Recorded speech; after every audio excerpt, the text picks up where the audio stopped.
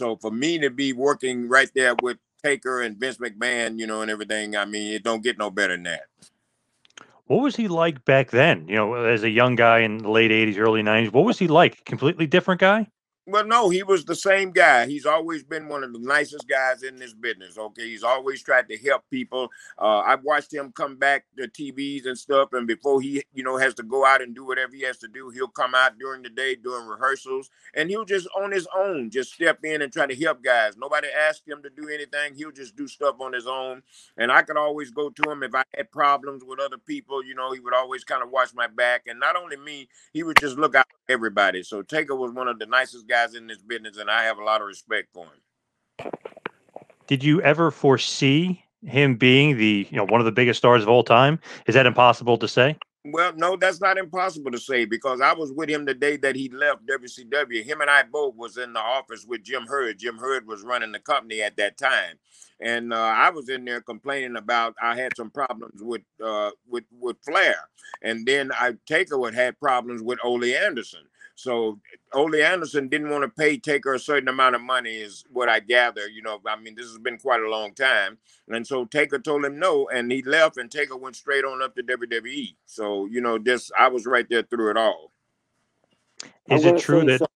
Oh, sure, Kevin.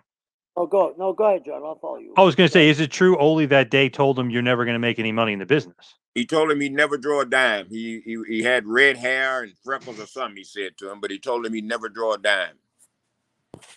That's how smart, in my opinion, and everybody has one.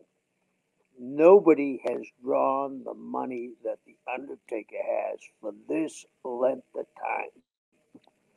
Anytime he goes out, he draws. And I don't know anybody else you can say that about. Hogan had a down period. The only other one that comes into my mind, the only other two is maybe Rock and Austin, but I think Austin had a little bit of a downtime when they turned him with McMahon. That was so ridiculous, you know what I mean? That was the hottest angle of all time, McMahon and Austin. But the Undertaker, he's like the ever-ready battery rabbit. He just goes and goes and goes.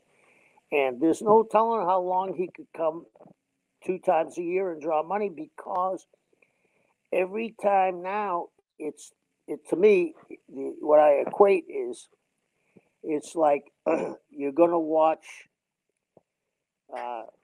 Mickey Mantle's last game.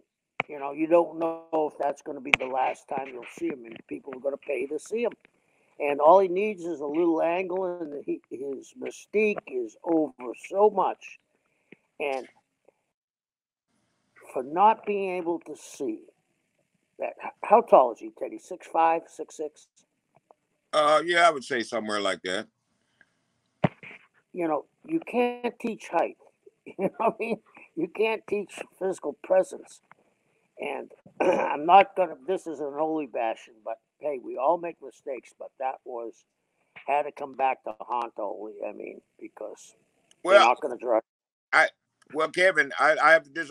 I'll say this to you. I don't think it even come back to haunt Ole. Ole didn't give a shit about nobody, so I don't think he really cared. Yeah. But can you be any more like that wrong, though? I mean, obviously he was so completely wrong. It's ridiculous. He didn't. I guarantee that didn't bother him one bit. Ole didn't care about Ole didn't. I don't know whether he liked himself. He didn't like nobody. So I don't even think that bothered him at one bit. That's Kevin, a great comment. Teddy made a great comment. Did Ole even like himself? I don't know. You're right, Teddy. You're right. I mean, he was the hottest guy. He didn't like anybody. He and a lot of people. A lot of people thought, him and Flair were really tight, but I come to find out, in the long run that he didn't even like Flair. Yeah. And Flair's the one got him his job. I know. Crazy. Kevin, was he hard to work with as far as booking and stuff? Oh, he's just so arrogant and so negative. I remember this is 1,000 years ago. I had just won three bodybuilding contests, and I came on TV and squatted 425 pounds 26 times.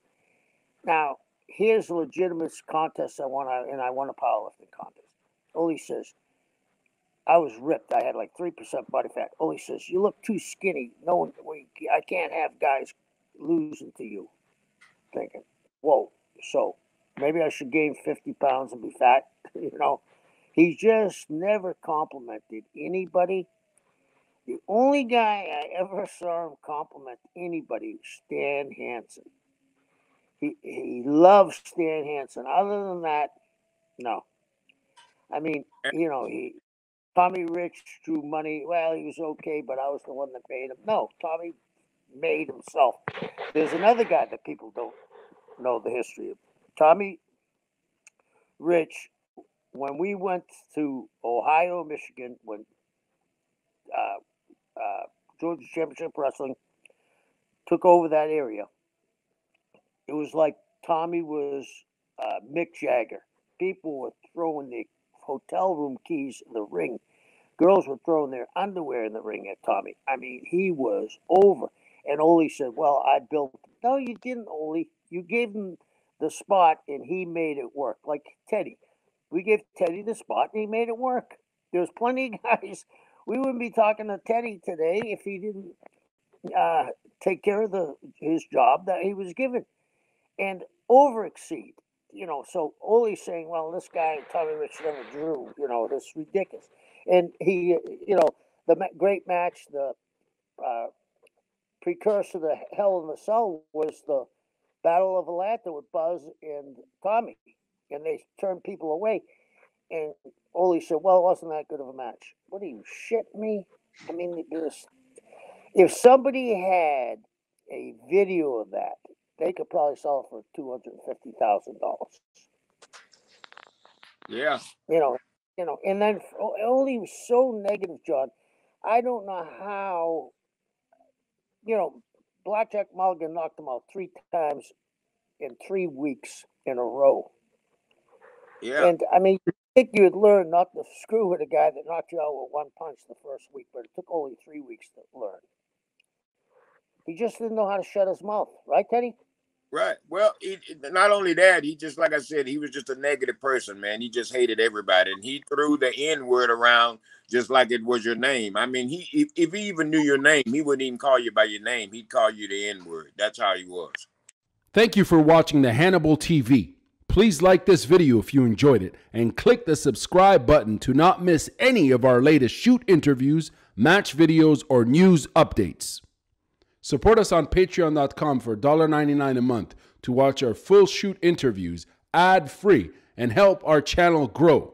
Follow us on Twitter at the Hannibal TV for instant updates.